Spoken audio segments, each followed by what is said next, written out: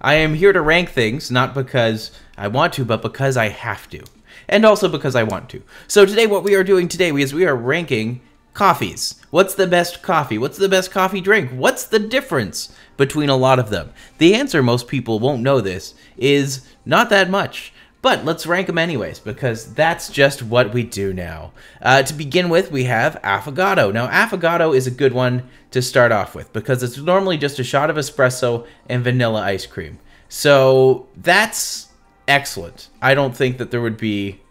Like, honestly, that's a perfect combination for me. You get the sourness of the espresso, you get the sweetness of the vanilla ice cream. It's perfect. Everyone who has an affogato really likes an affogato. I remember we used to make them at Spielhaus, and put a little cinnamon on top. It's really good. If you've never had one and you're looking for a treat, it's a good one to go with. So treat yourself. It's a good time for it. So do it. Do it up. We next have Americano. Now, Americano can go either way with me. You can have really good Americano, you can have really bad Americano. It usually depends on the espresso bean. If they use an excellent espresso bean, then there's no issue. If they're using bad espresso beans, or if they're using burnt espresso beans, it's gonna be not very good. So I would kind of put Americano in that realm, where it's kind of in between. I would say I could take it or leave it. I think there are times where it's excellent, and there are times where it's great, and there are times where I'm just like, this is disgusting. I would rather not have this coffee. Thank you very much.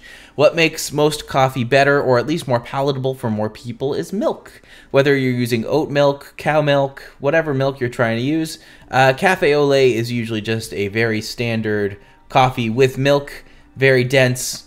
Well, not even very dense. It's just a coffee with milk. So a cafe au lait would kind of be, it's normally how I just take my regular coffee, because, you know, coffee can go many different ways, so having that just with milk, it's usually a good option. I don't think that there's any issue with putting that right high in the list. Cafe latte. A latte is made with foam. Latte is usually one shot espresso to 3 to 4 parts milk and foam, and then 1 part foam on top. It's where you get the lighter drinks. It's where you get the more palatable coffee drinks. It's kind of... Making lattes is kind of what got me into drinking coffee, and now I'm just like, whatever, it's fine, it's the best. I would put cafe latte in the middle. I drink it all the time. Do I drink it all the time? No, but I could, and I would. Coffee is probably one of my favorite beverages. It didn't start that way, but, you know, over time, things change, and you decide that one day you like coffee. And if you don't, that's fine too, but I don't know those people, so... We are going to move along. Cafe mocha. It's a latte with chocolate. What is a negative in there? Absolutely nothing. A cafe mocha, especially like if you get an iced cafe peppermint mocha, oh, it's so good. It's easily one of my favorite drinks of all time. So definitely, if you get a chance to, check it out. Enjoy it. Enjoy it. Treat yourself. If you get a nice, like, rich white chocolate as well, rich white chocolate. White chocolate's mostly just sweet. But if you can get, like, a nice, rich, velvety chocolate in that coffee with a really nice espresso and a really good milk, ooh, that's a good one. That's a good option. You like that. Now, a cappuccino is pretty much the same as a latte, only the ratios are different. You have much more foam in a cappuccino and much more dense as a result. So, I would put a cappuccino right under a cafe latte, because they're pretty much the same. Like, right now, if you're going out and you're asking for a cappuccino or a latte, in most stores, in most places, there is very little, if any, difference between the two. It's kind of, I'm not going to say it's a ripoff, but it's definitely, like, notable. There isn't much out there that you can't get from one or the other. So, that being said, between the two, I would rather have a latte, because I know that at least I'm getting more milk to the espresso shot. Because most of the time, if the espresso shot comes out sour, you're really going to taste that in a cappuccino. You're not going to taste that as much in a cafe latte. Little tips and tricks you get from working in coffee for way too long.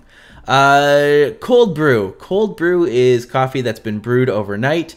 It is delicious. I love it so much. You get a much sweeter coffee as a result. So you don't end up with like sour notes. It's easily like my favorite go-to drink. I would drink cold brew all day long if I could. I have tried a few times. Normally I just get super dehydrated because coffee is very much a dehydrator. So, you know, is that a bad thing? No, it's just kind of, it's what it is. There's no real issue there. So, Doppio. It's pretty much just, I'm pretty sure that's just a coffee at that point. Nothing really much to say about that. Again, it all depends on the espresso that you're using. It all depends on the beans and how they're tuned. When you get it right, it's great. When you don't get it right, it's not very nice. So, you know, it is what it is. An espresso con parma. I don't know what this is, but it looks like probably like some kind of macchiato, which would be the espresso shot and then the foam on top. I'd probably put this in my caffeine fix just because I'm not quite sure on the particulars of this one. Macchiato, I kind of feel the same way about. I don't feel like macchiatos or espresso ever quite have enough caffeine for me, especially because most of the time with coffee, you're actually getting less caffeine in an espresso shot than you are in just regular drip coffee or a regular cold brew, especially cold brew. Cold brew, you get a lot of caffeine, which might be why it's at the top of my list, because I'm sick, and that's what I like, and that's just how it goes. But all things considered, I would happily take an espresso anytime. So espresso, I would put kind of at the same as just above an Americano, because Americano waters it down and espresso is just pure, so you're getting the different flavors that mix. The brilliance of the espresso is you get the crema on top, so it has that nice little bitter taste, and that's where you get that kind of sour, that balance between sour sweet that you get in other coffees. But it mostly comes from espresso, so any drinks that use espresso, you'll have that idea. A flat white is pretty much another form of the cappuccino cafe latte. I would kind of put it in between because you do get more, I think, prefer the ratio of one to the other. It started in Australia. It's very popular. A lot of people still really enjoy it. Yeah, if you got it, go for it. But yeah, it's so weird looking at the background, just seeing white wall. White wall. Don't worry, it won't stay white for long. I'll take care of it. We have a frappe. A frappe is pretty much just like a coffee milkshake. I don't even think there's another way to describe it. It's just a coffee milkshake. And they're delicious. Like, I will happily take a frappe anytime. Now, is it good? Depends how much sugar they use. A freak shape is pretty much a frappe with alcohol. So, automatically, I'm going to like have that be closer to the top. Because, you know, it's insane. It's great. Why would you complain about any of that? All right, now we're getting into the good stuff. We have iced latte. Iced latte is pretty much a latte just with ice. And by virtue of it having ice, it automatically makes it a better option for me. I love iced coffee. I know there's a cliche with the queers and their iced coffee, but it's for a reason. It's very true. We love our iced coffee. I don't know what it is. I didn't make the rules. I just follow them. So we go for it.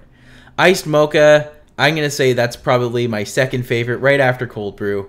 I don't think there's any that I haven't had that I haven't enjoyed. So, yeah, you know, nothing wrong with a good old iced mocha, in my opinion. Now, Irish coffee is, I think a lot of people are going to expect this to be high on my list. Not the biggest fan. Irish coffee is obviously coffee and whiskey and milk and whipped cream, but I always find like milky, like as an after dinner dessert drink, absolutely go for it. As a drink on its own, I don't know. You're making some choices at that point. So it really just depends on what they're looking for or what they're wanting. But I don't like the mix of whiskey and milk. So that's just me. Latte macchiato, pretty much just another denser latte. I would kind of put it in the middle. Again, it's not one I would go for because you can get better options at better prices usually. So that's just what we do. Lungo and Ristretto are pretty much just coffees, I believe, the way they're made. But I don't actually know the specific differences between them. So I'm going to have to look those up. And in the meantime, I will never turn away coffee, apparently. Even when it's disgusting Tim Horton coffee, I'll still normally have it. Oh, I didn't realize that at the bottom of the screen was a Tim Horton screen, but there it is. There it is. Yeah, so the advertisement that I wasn't expecting made this interesting. All right, that's coffee. What do you think? What's your favorite coffee drink? I want to know. So let me know what you think. And until next time, I will see you soon. Enjoy my new place. It's going to change very quickly, very fast. So, au revoir. Bye.